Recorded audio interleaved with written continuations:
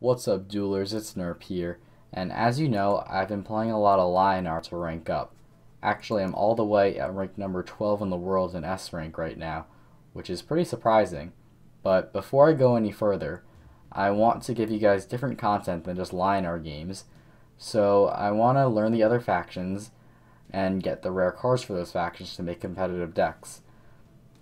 I am sitting on 2,600 gold from playing the past few weeks, as well as over 1,400 spirit. I'm not sure how far that's going to go in crafting and getting the strong cards of the other factions to make competitive decks, but we'll see in this video, because I'm going to go ahead and open 25 spirit orbs, and I'll track the rarities and the stats just for fun, so we can all see what I got. And I was considering buying the launch offer, 10 orbs for $10, but I already have 2,600, so 25 spirit orbs is a nice round number. So let's go ahead and buy the 25.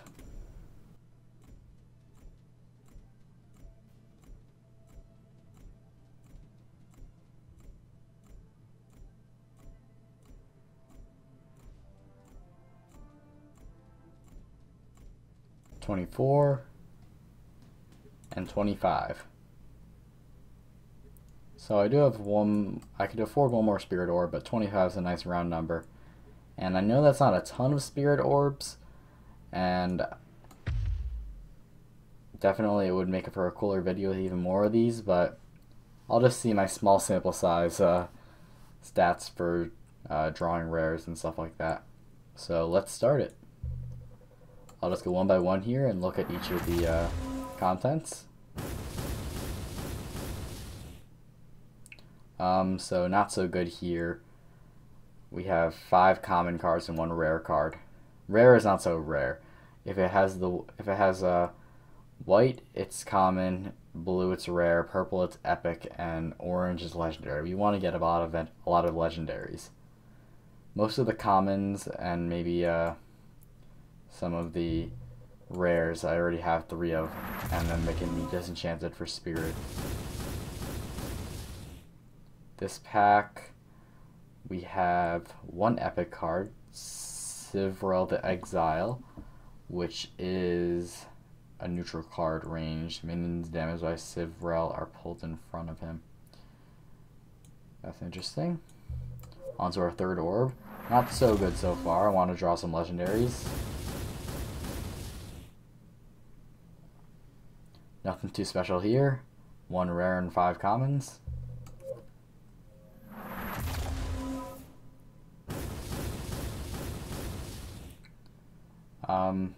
Nothing too special here. 3 commons and 2 rares. Yeah. I don't really care about like the rares and commons, because those are pretty cheap to craft anyways. So if I need them in a competitive deck, I can just craft those. I'm hoping to get useful legendaries and epics in the competitive decks. So far, not having a lot of luck. Each of these packs I'm playing are mostly commons and rares. This one does have 1 epic, Iridium Scale, your general game's Frenzy. That could be useful. I'm not sure if that's in a lot of current Magmar decks though.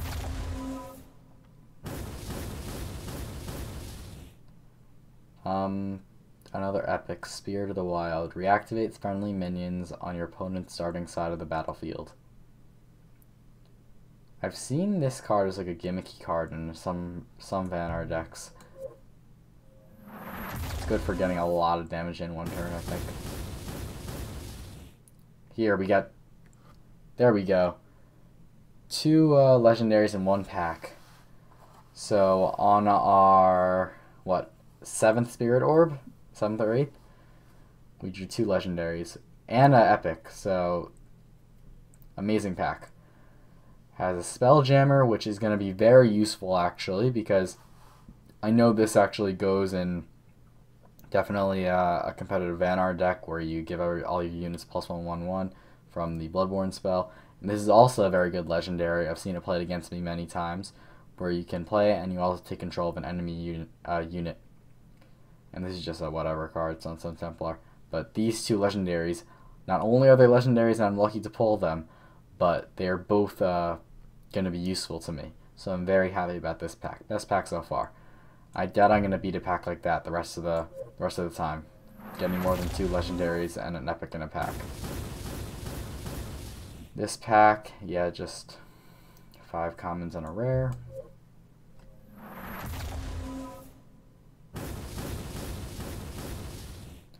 This pack has 1 epic, Bone Reaper. At the end of your turn, deal 2 damage to all nearby enemy minions. Has Provoke. Not sure if I see this too often. Maybe I've seen it before. Seems like an okay card.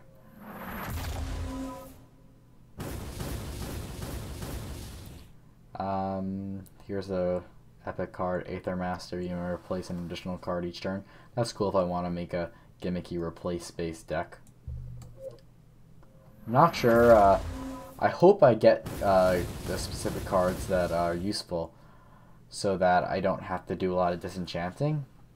Because obviously, the most efficient way to build a complete set is without disenchanting cards, because you don't disenchant a card for the same cost it takes to craft it back.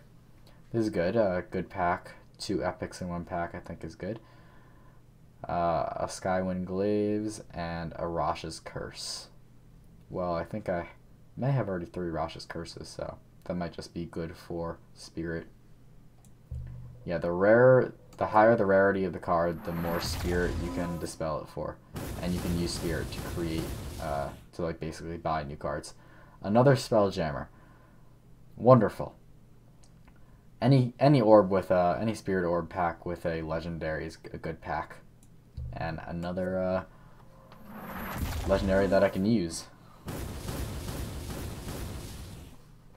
Here is a Skywind Glaives. So that's another epic card.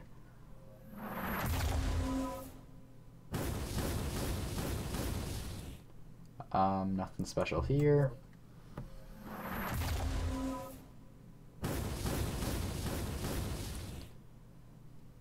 We have another Duelyst. I think I have 3 of those already.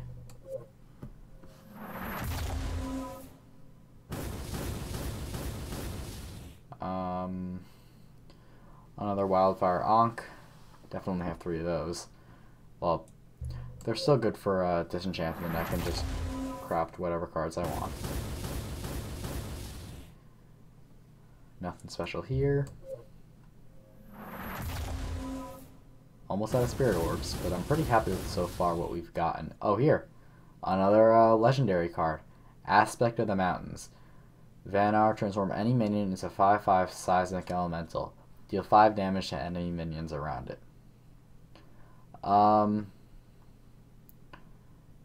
Doesn't seem too good. I mean,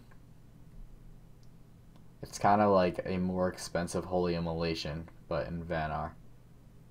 You do get to turn into a 5/5, which I guess is kind of cool. But I don't know if that's going to be disenchanting fodder or I can keep it. We'll see. But it's always good to get another legendary. So that's our 4th legendary of this 25 pack drawing. Nothing special here. We're almost out, guys.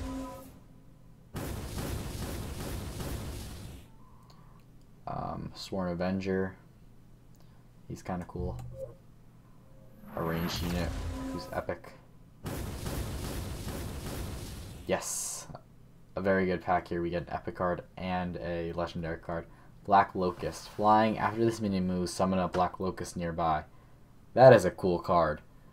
I don't know if it's gonna be that good in an actual competitive match because it only has 2 health and you need it to survive for the next turn to really multiply, and it will take a few turns to really fill the board with Black Locust. But it's a cool card nonetheless, and a legendary. And a Frostrun Rhino, Infiltrate, gain 1 attack and celerity. And I just noticed actually my face cam is covering the picture of the top middle card. Sorry about that. Didn't realize that until now. My face cam.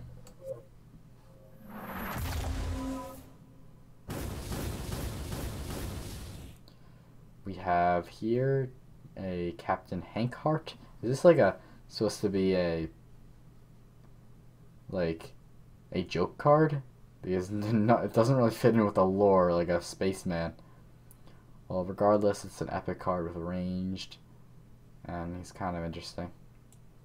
And my last pack, my last Spirit Orb. Pretty good. 2 epics in the pack. A Dream Gazer and a Winter Blade. The numbers are in. So I drew a total of 125 cards because there's 5 cards in each Spirit Orb, and I bought 25 Spirit Orbs. I tallied up the commons, rares, epics, and legendaries. I drew a total of 76 commons, which comes out to 60.8%. 28 rares, which comes out to 22.4%. 16 epics, which is 12.8%. And 5 legendaries, which is 4%. So those are my percentages from my small sample size. I don't think there's any official pack probabilities that were released by the devs.